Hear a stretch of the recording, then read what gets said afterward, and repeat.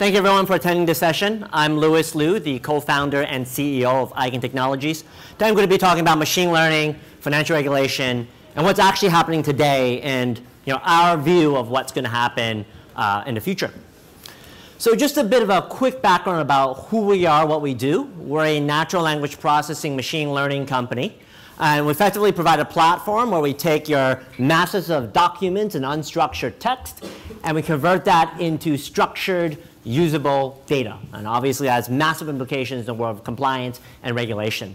And in terms of the documents that we process, anything from legal contracts, loan documents, derivatives contracts, through to onboarding documents, shareholder agreements, emails, et cetera. And we do this by using some very novel mathematical approaches and machine learning approaches that makes it adaptable and scalable. Just a little bit, really quick introduction about the business. We're about 100 people now, over 4 to 5 years old, backed by Goldman Sachs and Temasek. Goldman was actually a customer of ours for about 18 months before investing. Across London, New York. We work with many different industries, insurance, like companies like Hiscox, legal, like companies like Allen & Overy, but our predominant sector is in the financial services space. And actually, regulation, RegTech is a huge part of our revenue base. So actually, we do work with 4 of the big 6 US banks and about 50% of the big European banks. So I see a lot of clients here in the room. Thank you for your support. Great, so let's sort of really get into it. Of course, you can't really have a conversation about RegTech and financial regulation without going back to the financial crisis. And even sort of 10 plus years on, I think we still really live in the shadows of this.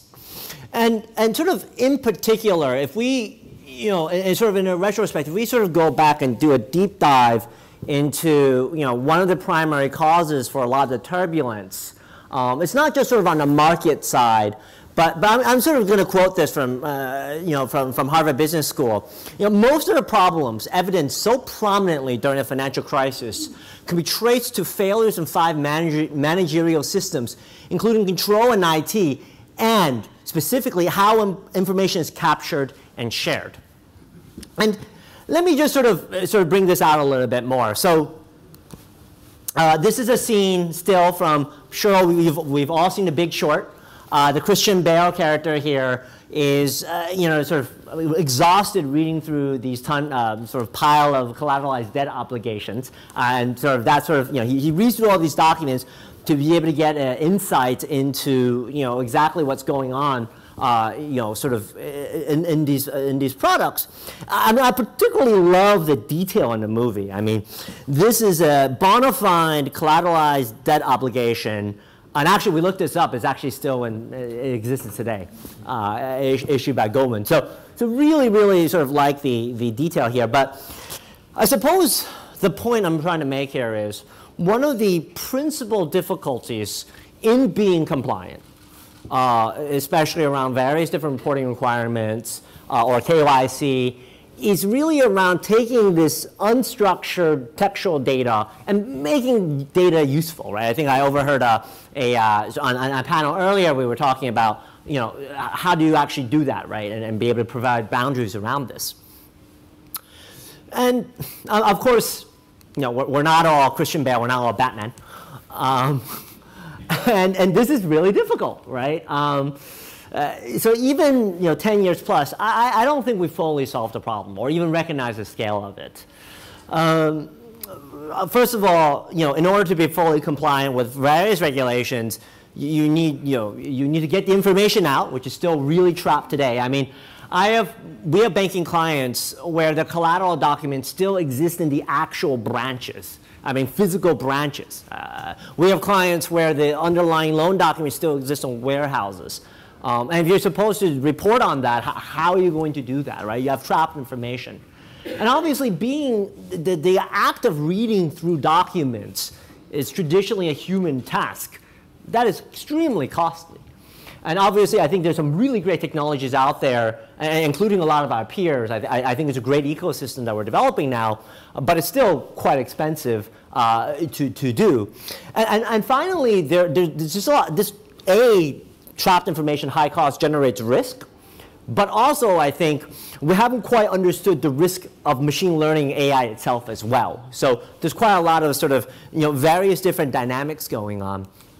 And not to rub salt on the wound, but I think there are many who believe that we're on the cliff edge of a new crisis as well. This is actually caused by some similar sort of fixed income instruments as we've seen before, right? I mean, these are just some headlines I'm sure you've seen around CLOs, junk bonds, non-performing loans, shadow banking sector in China. All these things sort of really become sort of a salient point when you come to think about how do I comply, how do I report. And I just want to reflect on a personal story of mine about this, and actually what really inspired me to build Eigen. I graduated university in 2008. I think it was a reference about fine arts. I actually double majored in fine art and physics, and that's sort of where it came from.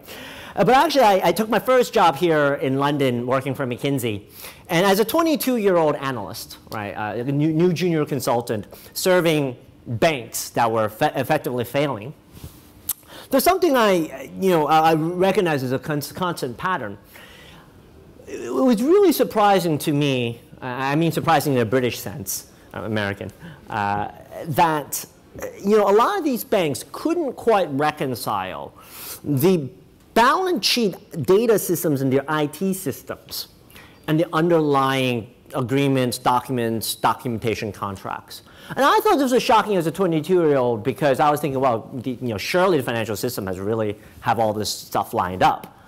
And surely, naively, that a bank is nothing more than a pile of contracts and an IT system wrapped around it. So encountering this problem really inspired me to think about actually are there ways of solving this problem. But and sort of now let's sort of move forward to today, right? I feel like actually today we are developing some solutions. We are coming up with a roadmap to be able to be better at this. I think I just want to be very specific and give some specific examples. So this is a U.S. regulation called Qualified Financial Contracts. I'm sure many of you are familiar with it, QFC. What it effectively requires as part of the Dodd-Frank Act is for GSIBs operating in the U.S. to report on all of their trading agreements, their ISDAs, derivatives contracts, their commodities agreements, and basically answer about sort of 27 different legal and regulatory questions. And actually, what's important is that you go through your entire back book of it, and also it needs to be 24-hour compliant moving forward. Obviously, this is traditionally manual. It's expensive. It's gee, I never collected this data before on like cross default or downgrade triggers. How am I going to collect that information? But actually, I think this was really, a pivotal moment in RegTech or machine learning because actually a lot of banks, because this is such a difficult task, actually turn to technology, turn to machine learning, turn to RegTech. And we're very lucky to be part of this space and part of this push as part of the ecosystem. We do see that this type of technology is able to improve the quality, accuracy information. I'll be specific in a bit, and also be able to start centralizing your qualitative data to be able to be better at this kind of regulatory reporting sort of tasks moving forward. In fact, one major banking client of ours said that, what's really interesting about these type of technologies? It gives me the optionality such that I don't need to worry about the future. It's almost like a hurricane insurance or something, right? When some new regulation comes on board, I can use technology to really quickly scale up and do my reporting without needing to hire a whole load of people and not understanding the mechanisms behind that. And obviously, just going back to the QFC, this comes back to a regulatory perspective, right? What the Federal Reserve and the FDIC want to do, and the reason why they require this 24-hour sort of compliance, is the idea that if something like Lehman Brothers happens again, one of the key information they ask in QFC is around cross-default provisions, right? So if one part of the bank defaults, what is the knock-on effect across the rest of the bank and across the rest of the system? So if I collect this information, I'm 24-hour compliant and reporting, at any given moment, if I could actually start making decisions based on this contagion effect and actually model that out properly, right? Which again brings forward using machine learning, using this type of regulation to be able to bring forward further transparency in the regulatory framework. And I sort of mentioned that, what's particularly interesting for me, and I think there's this huge debate, you read on the FT and the news about, oh my God, the AI is going to take over the world, it's going to eat my jobs. I think when we looked at the actual results for this particular regulatory reporting exercise we did for one of our clients, we saw that humans, the first round of review collecting this data from these documents, achieved around a 70%. After a couple of iterations, they were able to achieve 92% accuracy. What was interesting was that the machine was able to achieve 91% out of the box, but the machine will highlight areas in which it's not certain, which gives it for highly qualified humans to review, which brought it up to 98%. I guess what I'm trying to say here is that RegTech machine learning is able to increase the accuracy rates of the reporting itself, and actually thereby reducing risk as opposed to increasing risk. Obviously, there's extremely important controls mechanisms behind this. But I think that's quite important, and it's sort of hopefully a trend that we see in the future that with higher quality information, you can make better decisions. Well, what else when this kind of technology can do, in the world of RegTech, in the world of reporting? And I do want to mention that, we like to think of ourselves as a market leader in the space, but there are really, it's a really, really great ecosystem.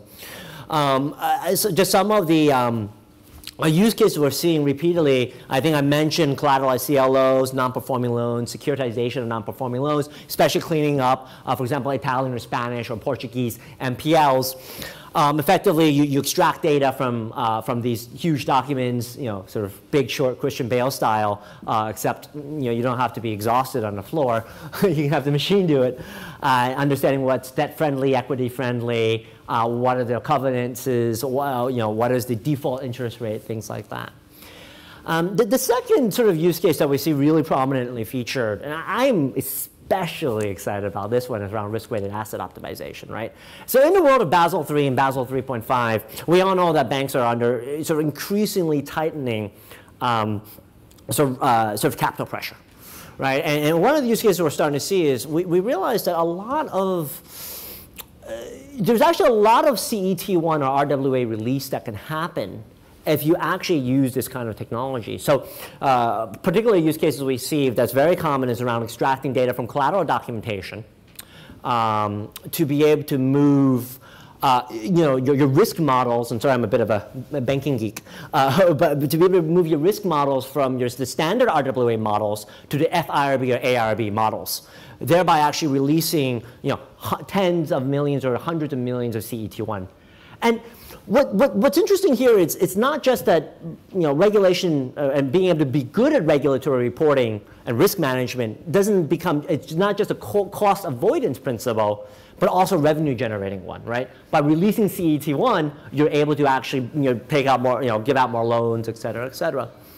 And of course, the third use case that we see that is very, very prominent is LIBOR. Right, LIBOR, the BIS says that $400 trillion of exposures are underpinned by LIBOR. We need to do this extremely messy transition, well, ordered. Sorry, I'm not supposed to say messy.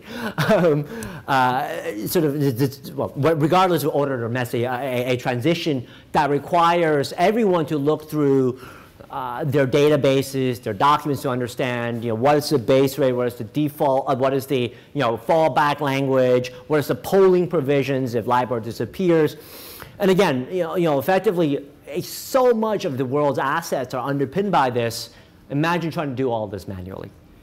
So that's just one of the really exciting use cases that we're seeing, really at the forefront today. Now, looking to the future, I think hopefully I've covered just what is happening today. What can technology today do? I think these are great, right? That's cool. It gives us business. It gives the ecosystem business. But it's all quite siloed, right? These are all, I'm going to do reporting on this. I'm going to reduce my RWA on this portfolio. But what if we industrialize this at scale? Right? What if, as an industry together, from you folks, the banking industry, to us, the technology ecosystem, what if we work together to achieve sort of, I think, a better systematic solution? And I think there are basically three themes I can see coming out of this, moving to 2020. The first is around greater transparency. I think with substantially reduced costs, with substantially reduced costs, with greater degrees of accuracy, and thirdly, with a much greater sort of audit trail, because these are done by machine and not sort of manual processes. The banks and the regulators can work together towards a greater area of transparency to make better decisions either on the bank side or on the regulatory side. The second point, the second theme I'm seeing here is really around regulation as a strategic advantage. I think I already talked about this with RWAs, right? Where by using RegTech in a smart way, you transform your business from a cost avoidance, oh my God, regulation, I don't want to be fined, cost avoidance, to how can I leverage RegTech to be able to do things like give out more loans, or to do things like I've collected all this information about how my bank has negotiated against the counterparties. Every time I negotiate against this counterparty, this is what happens. I now have that data. So I can actually take the data I use for regulatory reporting and actually give it to my front office sort of negotiating team. So using regulation or RegTech as a strategic advantage from a revenue perspective, I think I hope to see that as one of the trends. And then finally, I think there's this feeling in the 2010s, especially for me sort of growing up in my career here, that there's been sort of a added conservatism due to regulation around a somewhat stifling of banking product innovation, right? Because of the extreme capital requirements now required to do certain activities. I feel like I'm hoping that looking to the 2020s, with greater transparency and with using regulation as a strategic advantage, hopefully we can usher a new era of product innovation in the financial services space. Thank you.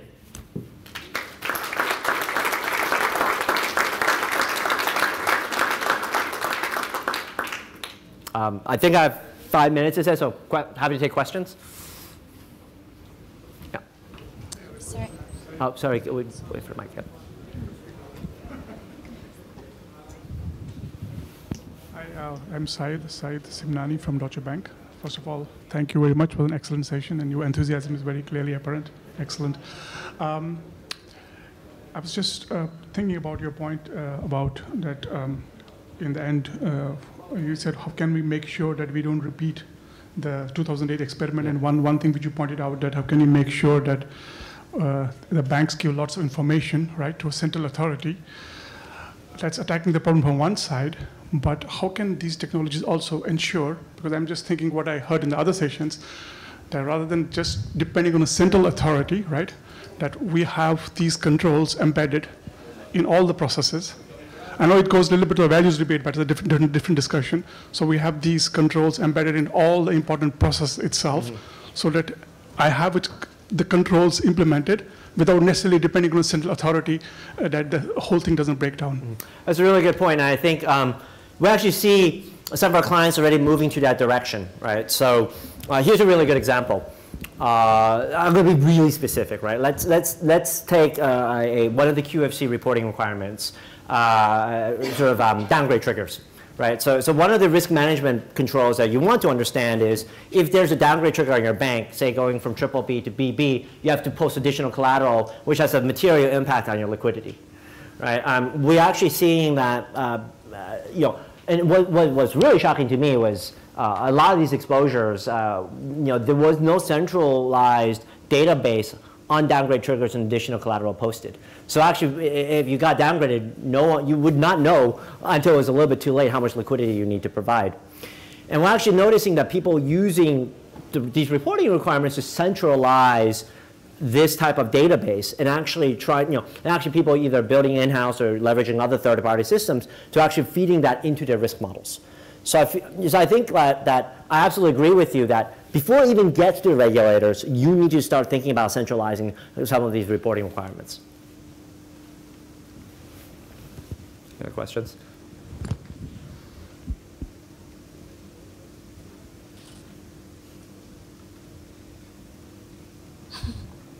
I don't bite.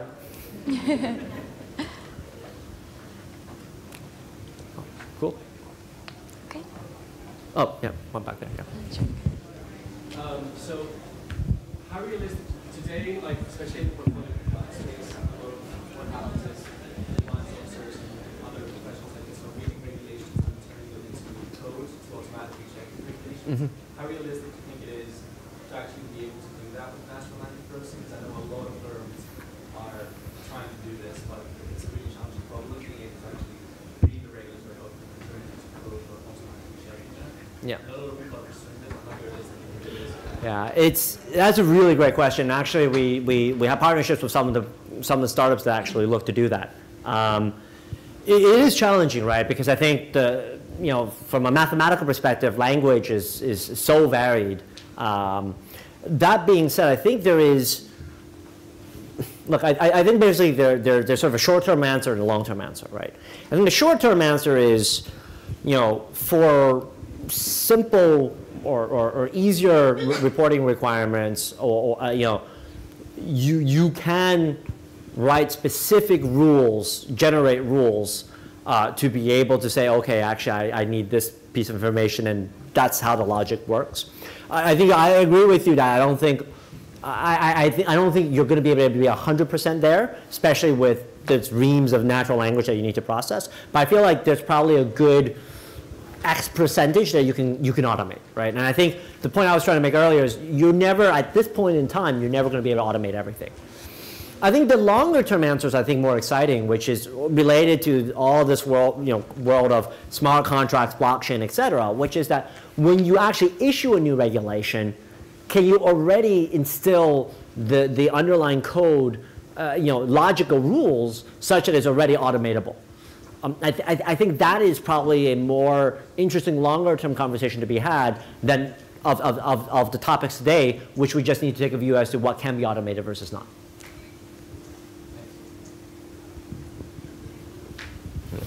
A question here?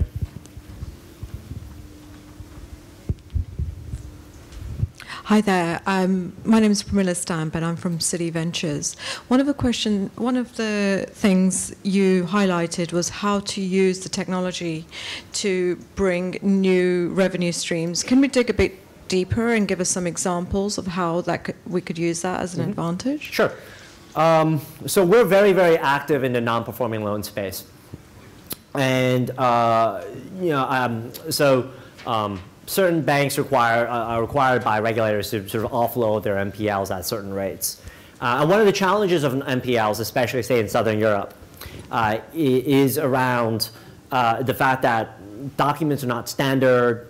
They don't really have the information. They don't have the collateral information. They don't have the enforcement rights information. And for example, we work with a number of sort of advisors to try to sort of securitize these, right? And one of the big revenue opportunities that we're seeing is, instead of being able to do small tranches of disposals or doing disposals at a sharper discount, because I don't know what's in it, I don't have time or money to look at what's in this pile of loan documents. I'm going to pay 2 euro cents on the euro for this. But if I actually know exactly what's inside these documents, I may be able to command a higher price, like 20 euro cents to 30 euro cents, and working with the advisors or the sellers or the buyers, depending on where you flow in the process, that becomes a much more significant revenue opportunity, for whatever party you're involved with. Great, thank you. Well, thank you very much for a very engaging session.